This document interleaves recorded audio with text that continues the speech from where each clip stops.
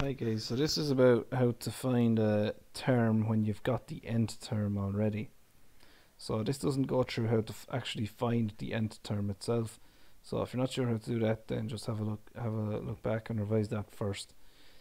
So it's telling us in the example here that t of n, that's the notation for nth term. T of n just means nth term equals 5n plus 2. Find the first 3 terms of the sequence, then find the 20th term. So you're going to find the first 3 terms the same way as you'll find the 20th term. So the sentence we have here under the heading is, to find a term in a sequence, you sub in the number of the term you want for n. So let's have a look at what t of n means now for a second anyway. So t of n equals 5n plus 2.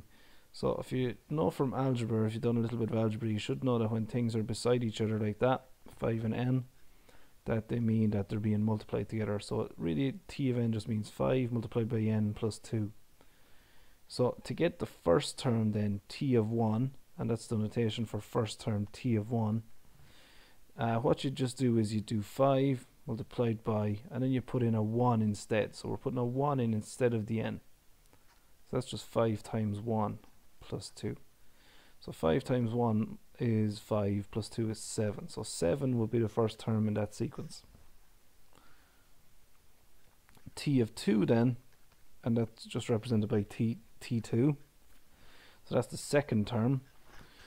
And now instead of putting in a 1 this time, I'm going to put in a 2 to get the second term. So 5 multiplied by 2 plus 2. And then 5 multiplied by 2 is 10, plus 2 is 12. So just remember BIDMAS as well, you multiply before you add. T of 3 then would be 5 multiplied by 3 this time, plus 2. So 5 multiplied by 3 is 15, and then plus 2 is 17. So 17 would be your third term. So we found the first 3 terms now, and then it asks us at the end here to find the 20th term. So 20th term would be T20. So you're just going to do it exactly the same way as you did the other one. So, but instead now, because I'm trying to find the 20th term, I'm putting a 20 in instead of the n. So it's 5 times 20 this time, and then plus 2. So 5 times 20 we know is 100, and then we add 2, so 102. So 102 is the 20th term there.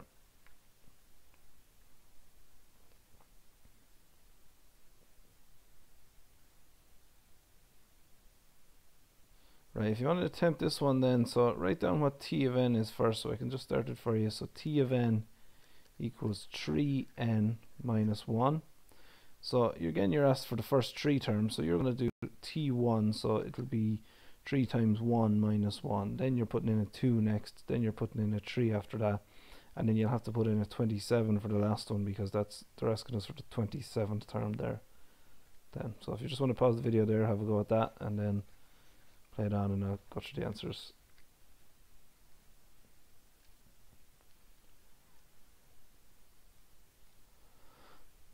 Right, so t of 1 anyway, we're just going to do 3 times 1 minus 1. So 3 times 1 is 3, minus 1 is 2. T2 would be 3 times 2 minus 1. So 3 times 2 is 6, and then take away 1 is 5. So 5 would be the second term. T3 would be 3 times 3 this time. So you notice here I'm putting in a different number each time for n. 3 times 3 minus 1, so minus. So 3 times 3 is 9, minus 1 is 8. And then the last one is T27.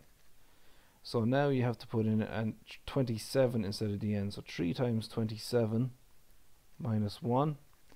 So 3 times 27 is 81. And then take away 1 is 80. So that's our 27th term.